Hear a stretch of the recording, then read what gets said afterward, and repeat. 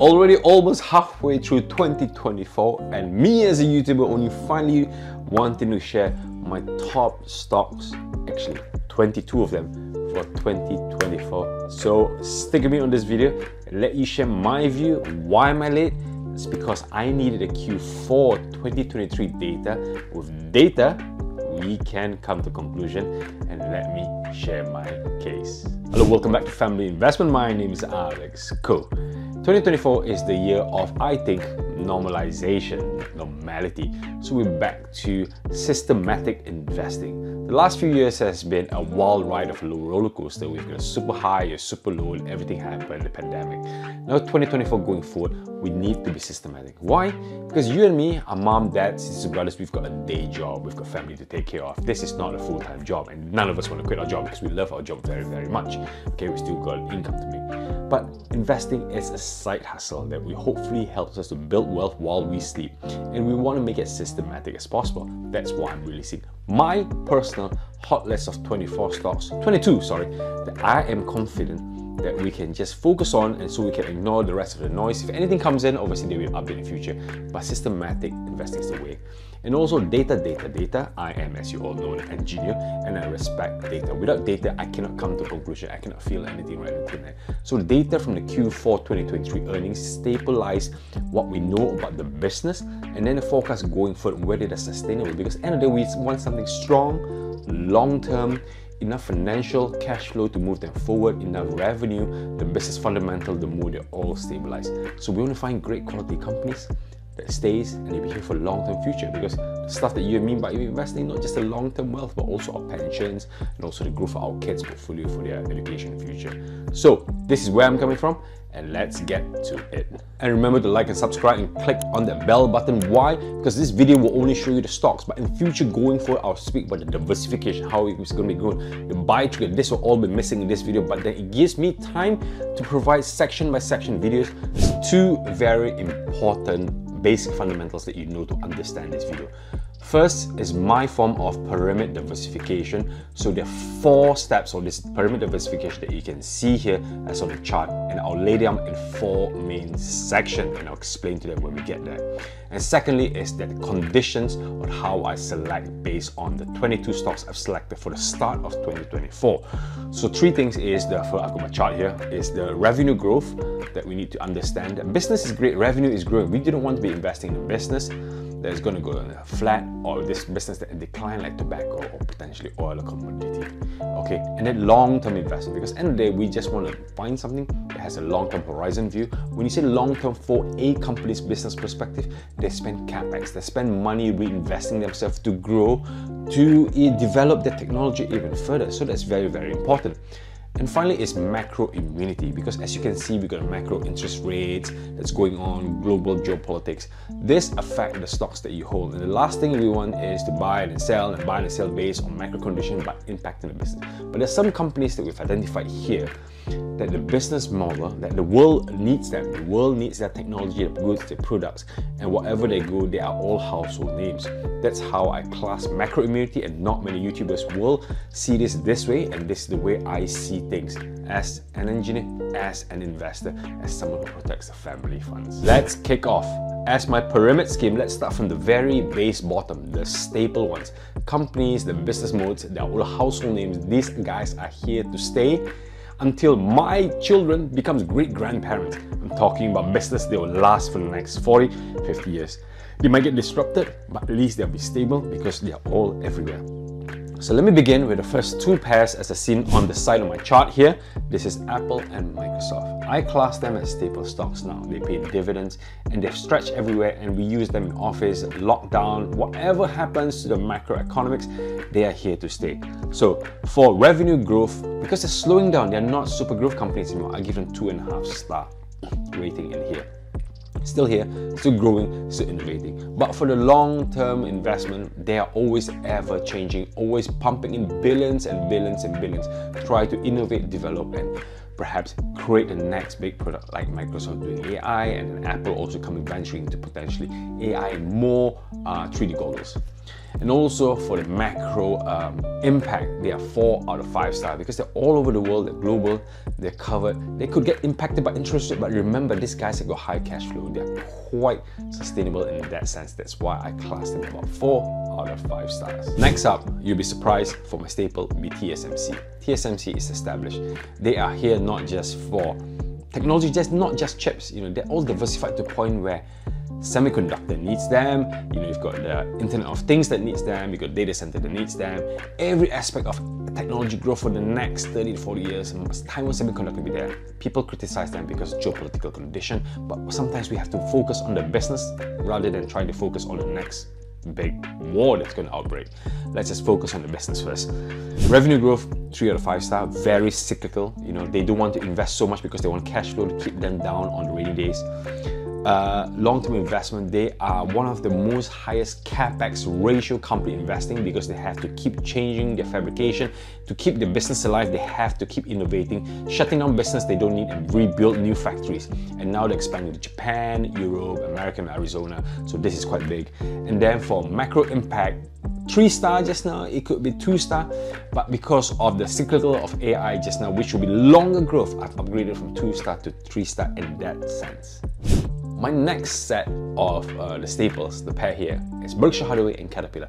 I class them as alternative to index because this guy cover all ground. Berkshire Hathaway covers from oil, commodity, food, and even Apple stock themselves. And then Caterpillar, they cover all industrial aspects, from equipment, from manpower, from technology. So they cover all aspects. Everywhere you go, Caterpillar, industry-wise, will be required to supply a piece of equipment to get their business going, and also even power generation.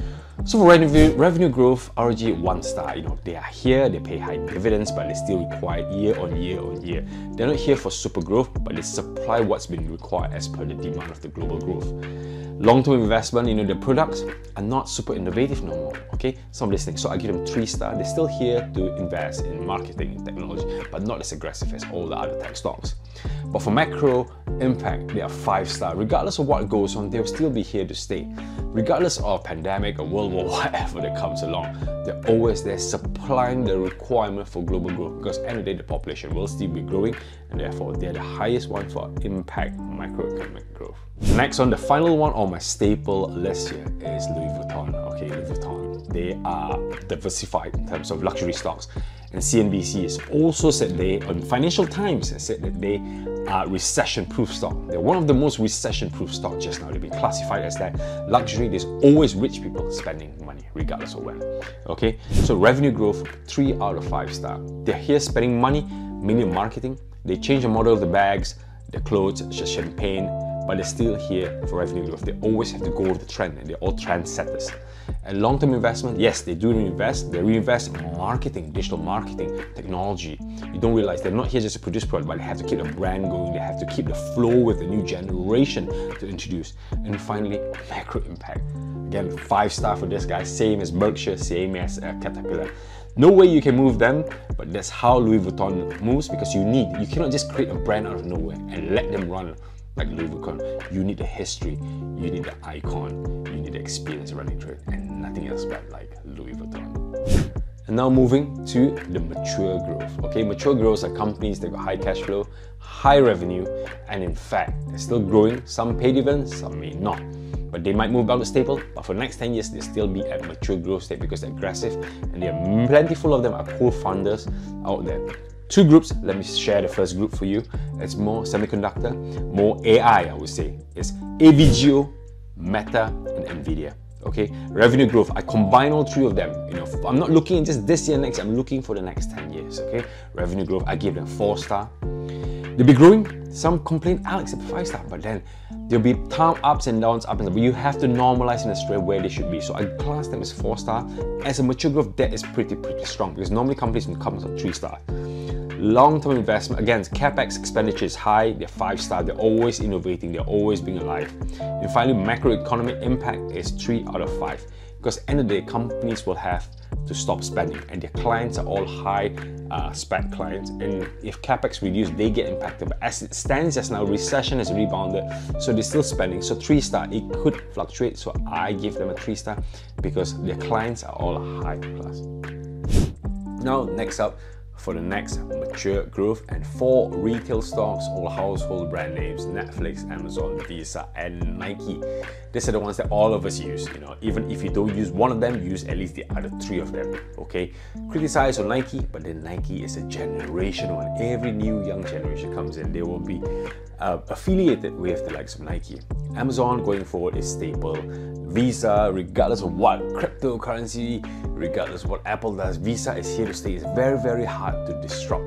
And finally, but Netflix. Okay, Netflix been here, Netflix been shaken, has been pushed, subscriber growth down, but it's still here with gaming. They're still here because they've got a broad base of subscribers now. They can do whatever they want, really. So in terms of that revenue growth, I give them 3 stars. I put a half star because now with the technology boom and everybody is committed online, now with South Americans, with Asia, with Africa, all using online, I think they're here to grow even bigger because it's part of life, it's part of way of life now.